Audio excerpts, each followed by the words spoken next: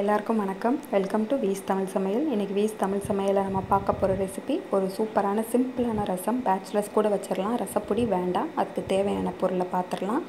புளி ஊற வச்சுருக்கேன், தக்காளி, கருவேப்பிலை, மிளகாய் வத்தல், பெருங்காயம், மஞ்சள் தூள், கொத்தமல்லி, பூண்டு தட்டி வச்சுருக்கேன் ஒரு 5-6 பல், கல்லுப்பு, மிளகு, சீரகம். அவ்வளோதான். எப்படி செய்கிறதுன்னு பார்க்கலாம். இப்போ ஃபஸ்ட்டு ஸ்டெப்பு நம்ம புளியை கரைச்சி எடுத்துக்கலாம். இது ஒரு எலுமிச்சம்பழம் அளவு புளி. இந்த புளிக்கு இந்த கிணத்துல ரசம் வச்சா கரெக்டாக இருக்கும். நான் புளியை கரைச்சிக்கிறேன். இப்போது வானொலியை அடுப்பில் வச்சுருக்கேன். எண்ணெய் சேர்க்குறேன். எண்ணெய் சேர்த்துட்டு எண்ணெய் நல்லா காஞ்சதுக்கப்புறமா கடுகு சேர்க்கணும். இப்போது கடுகு சேர்த்துக்கலாம்.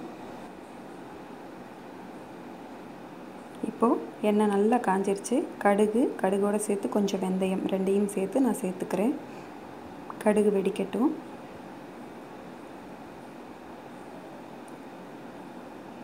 கடுகு பொரிய ஆரம்பிச்சிருச்சு. இப்போது தட்டி வச்சுருக்கிற பூண்டை சேர்த்துக்கலாம்.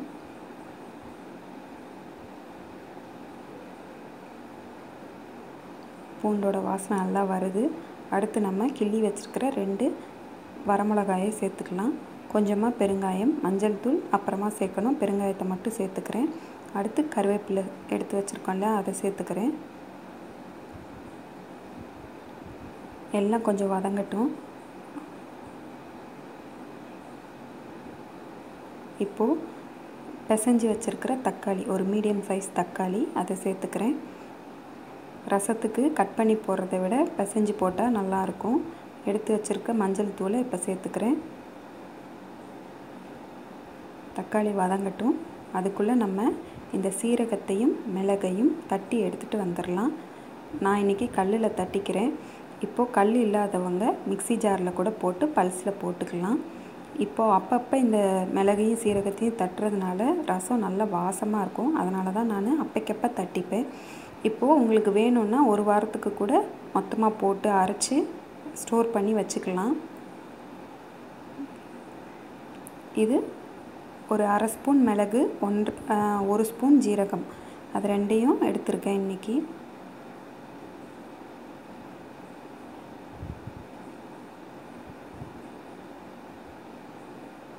இப்போது நல்லா வதங்கிருச்சு.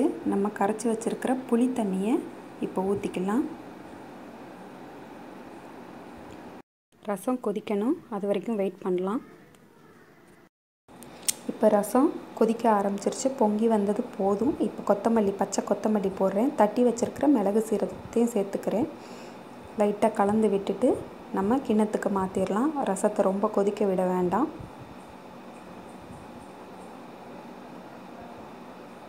இப்போது நம்ம எடுத்து வச்சுருக்க கிண்ணத்தில் கல்லுப்பு, ரசத்துக்கு தேவையான அளவு கல்லுப்பை சேர்த்துட்டு அது மேலே கொஞ்சமாக பச்சை கொத்தமல்லியும் சேர்த்துக்கலாம். நல்லா வாசமாக இருக்கும் ரசம். அதுக்காக இப்போது நம்ம ரசத்தை கிண்ணத்துக்கு மாற்றிடலாம். ஒரு சூப்பரான ரசம், ரொம்ப சிம்பிளான ரசம், டக்குன்னு ரெடி ஆயிடுச்சு. இதை செஞ்சு சாப்பிட்டு பார்த்துட்டு எப்படி இருந்துச்சுன்னு கமெண்ட்டில் சொல்லுங்கள். வீஸ் தமிழ் சமையலுக்கு சப்ஸ்கிரைப் பண்ணுங்கள். பக்கத்தில் இருக்கிற பெல் ஐக்கானையும் கிளிக் பண்ணிக்கோங்க. இந்த மாதிரி சிம்பிளான ரெசிபியை தொடர்ந்து நம்ம சேனலில் நீங்கள் பார்க்கலாம். தேங்க்யூ.